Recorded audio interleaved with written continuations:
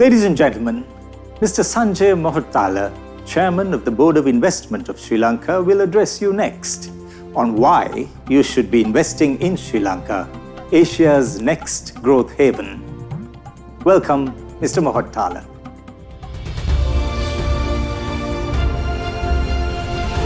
Good morning, good afternoon, good evening, wherever you are. We have over 1,000 potential investors who have signed up for this 3-day event. Thank you for your time.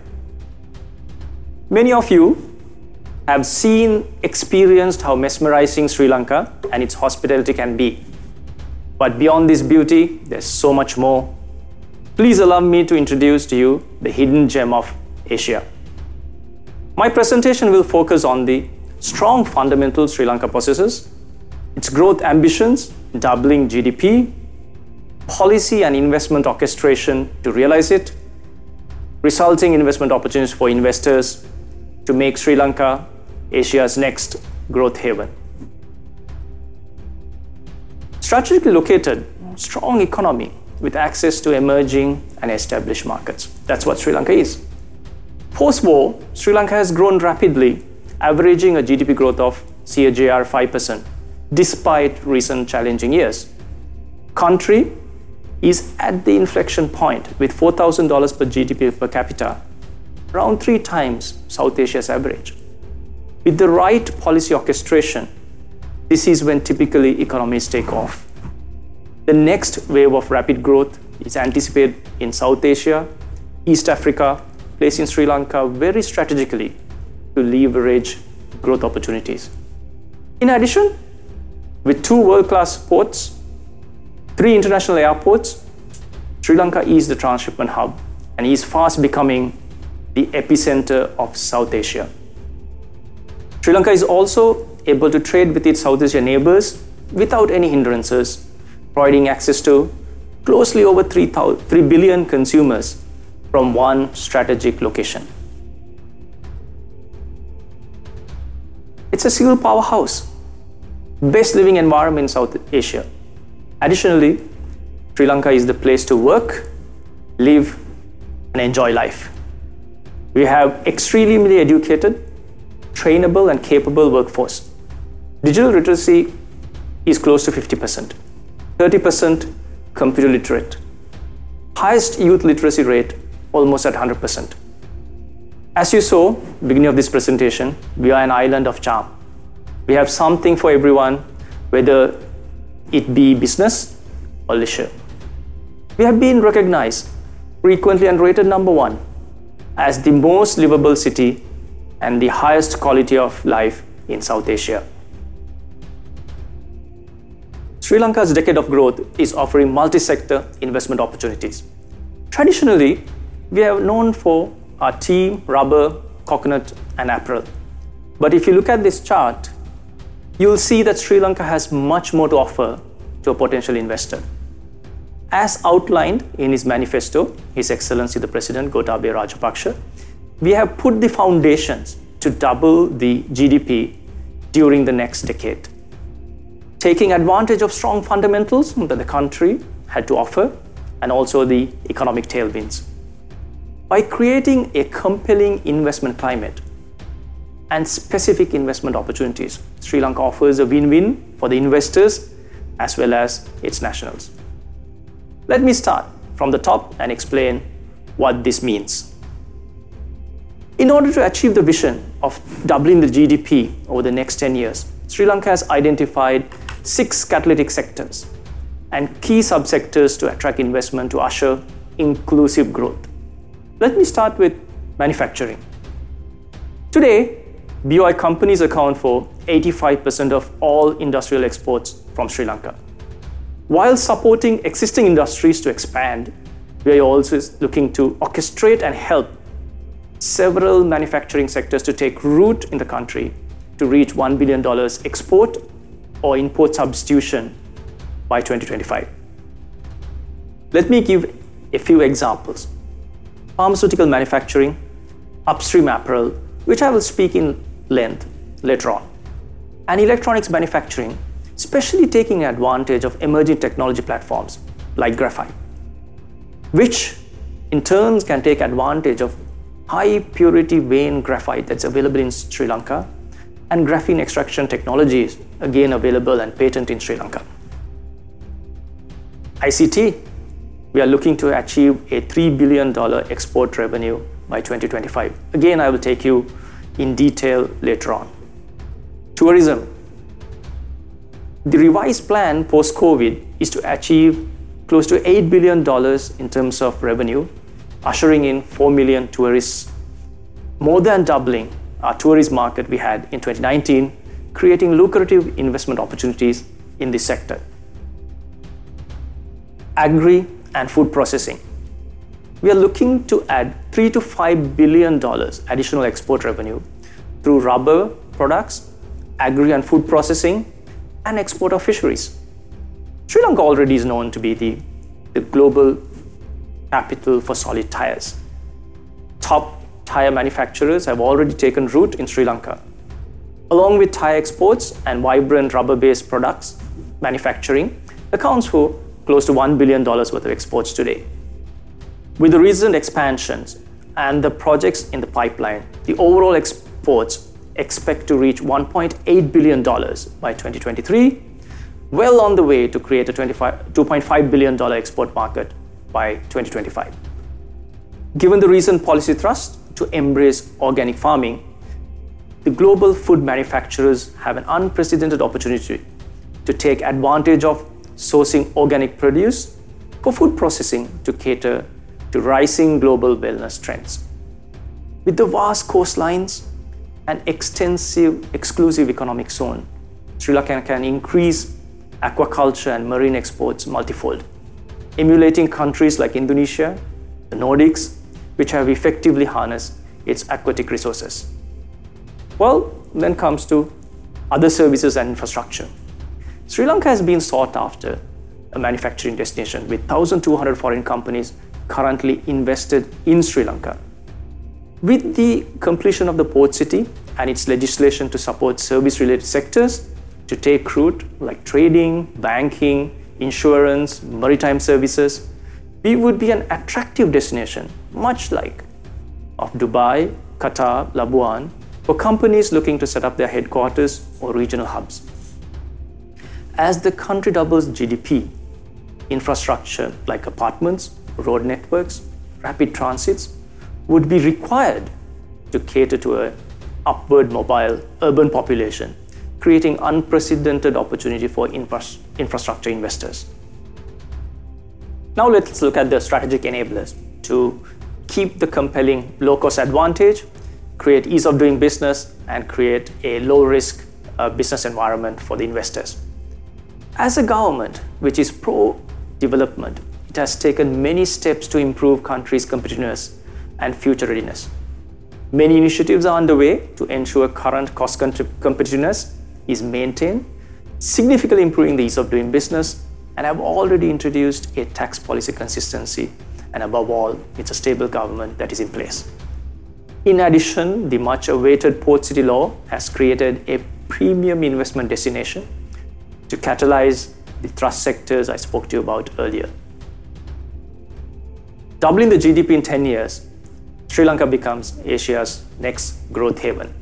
Hopefully, with the investors capitalizing on the investment opportunity outlined and the government's focus on inclusive growth, Sri Lanka can achieve a sustained GDP growth north of 7% and export and services income earnings of more than $30 billion by 2025.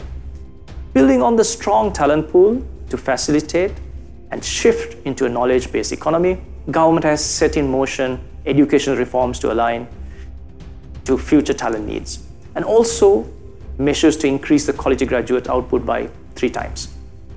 Sri Lanka will continue to maintain its liberal investment policies, allowing 100% foreign ownership and to expatriate earnings without any hidden taxes or constraints. Let me take you through a few select sectors that offer significant investment opportunities. Over the next 3 days, in-depth and detailed sessions and one-on-one sessions will be held for investors covering all the sectors that I outlined. A dedicated farmer zone with the industry-leading incentives for a $1 billion output by 2025. Sri Lanka government has taken measures to build a strong local pharma industry to cater to the country's needs and to build a new export vertical, taking advantage of the skill talent pools, existing farm operations, as well as the geopolitical shifts we have all seen and experienced. A state-of-the-art 400-acre farmer zone is being built adjoining to the Hambantota port and the international airport, with easy access to both sea and air logistics. The environment and the other pre-clearances allows any type of drug manufacturing to take place in the zone, from APIs to generics to oncology, thereby reducing setup time significantly for any potential investor. To support this strategic initiative, the government's offering generous tax breaks up to 10 years, and customized incentive packages will be offered for larger investors. Sri Lanka has a strong heritage in apparel and has been exporting since mid-1960s. Apparel sector employs nearly 400,000 direct employment, serving some of the world's most popular brand names. Sri Lanka is the most ethical sourcing destination in terms of fair labor practices. Building on these strong fundamentals, by expanding upstream capabilities, we are looking to be the most environmentally friendly sourcing destination as well. The opportunity exists for investors to set up factories, to localize up to $1 billion worth of raw material, to increase supply chain resilience, supply chain agility, and cater to the growing demands of the manufacturers and the buyers. Sri Lanka is the fastest growing ICT hub in South Asia. We're aiming for 3 billion exports, doubling what we do today by 2025. Dubbed the island of ingenuity, Sri Lankan code powers multiple stock exchanges, boardrooms, banks, theme parks, and many other critical entities. Sri Lanka looks to grow ICT-related exports by 2x with the investment into developing world-class talent pools, enabling infrastructure such as high-speed internet, even down to the rural communities, developing 5 focused technology IT parks, introducing new legislation to orchestrate and catalyze startup ecosystem. And we have already seen the benefits. Global players like HCL, who have set up recently in Sri Lanka, are expanding rapidly to take advantage of the quality talent pool Sri Lanka offers. Recognizing the importance of this sector, the government has introduced zero corporate taxes for ICT companies. Tourism, the best place to visit. We're targeting an $8 billion worth of revenue, 4 million tourist arrivals post-COVID by 2025. Whether you are a sun, sea, sand seeker, or love the 2,500 years of heritage, or into wellness, or looking for one of the best destinations for wildlife, or looking for a melting pot of cuisines, Sri Lanka offers something unique, whatever your heart's desire. It is that makes us so Sri Lanka. To take advantage of this growth, there's investment opportunities in the hospitality industry, especially in world-class hotels, medical tourism and wellness, in building world-class theme parks, and the breakout session and the sector sessions will provide you with in-depth look at these opportunities in the coming days. Well, the growth is enabled by low cost of doing business in Sri Lanka. The 2021 budget of the new government broadly outlined 5-year policy consistency with regards to tax structure, giving much needed certainty for investors beyond attractive tax holidays that have been provided to equalize or better incentives that's offered by competing countries. As mentioned in the beginning, Sri Lanka offers one of the lowest productivity adjusted labor costs across all segments. Further, the labor force is far more loyal compared to competing destinations, and salary inflation is one of the lowest in the region. For investors, BOI provides tax-free capital good importation, reducing startup costs, and more importantly, providing lowest power cost in the region according to the JETRO survey. All of this combined with labor costs, the location advantages, provides a compelling investor value proposition in Sri Lanka. We are here to create high ease of doing business. There is a concerted effort underway by the government to bring Sri Lanka to the top tier of ease of doing business.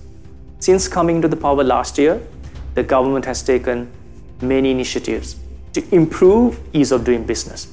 To name a few, legal reforms are being carried out, appointment of committees to look into deregularization, a commission for custom reforms, a cabinet subcommittee to support investments in place, and many more. Honorable Minister Nivad Cabral, State Minister of Money and Capital Markets and State Enterprise Reforms, has been entrusted to address issues pertaining to ease of doing business to bring Sri Lanka to the top tier by 2025. Operating in a stable and a low-risk business environment, Sri Lanka is ranked the most peaceful country in South Asia. With its progressive investor-friendly laws and further policy reforms that are underway, backed by strong democratic institutions and investor protection guaranteed by Constitution, provides a low-risk business environment to take advantage of all these attractive business opportunities. Colombo Port City, the gateway to South Asia. The new addition to the Colombo's Central Business District, the Colombo Port City, which is with its newly minted legislation, aims to be on par with Dubai, Qatar, Labuan to facilitate service sectors and encourage businesses to set up regional headquarters to serve close to 3 billion consumers in the region. For the real estate investors, this offers significant opportunity to capitalize on the key infrastructure builds such as hospitals, international schools, entertainment districts, mixed developments, marina, convention centers, the list goes on. In summary, Sri Lanka offers an exciting opportunity for investors. We are looking to double our GDP within this decade. 6 key thrust sectors have been identified and the policy orchestration is underway. Investor-friendly business environment is being created for you to take advantage of this opportunity presented by Sri Lanka. Sri Lanka is home for 1,200 foreign companies as of today, whom have been in Sri Lanka for many years. Nearly 50% of capital formation that took place in 2020 by BOI companies came from existing investors expanding their footprint to take advantage of global opportunities. It tells you the conviction they have on Sri Lanka's opportunities and its competitiveness as a sourcing destination. Throughout the 3-day conference, you will hear testimonials from investors across multiple industries in respective breakouts outlining their experience in doing business in Sri Lanka. As the chairman of BOI, I invite all of you listening today to consider Sri Lanka as your next investment destination and look forward to placing your logo here. We will help make you most of this opportunity. As the Apex Investment Promotion entity, we will help you to make the most of this opportunity and provide end-to-end facilitation to help you set up in the shortest possible time. Sri Lanka is the next growth haven. Take advantage. Thank you for your time.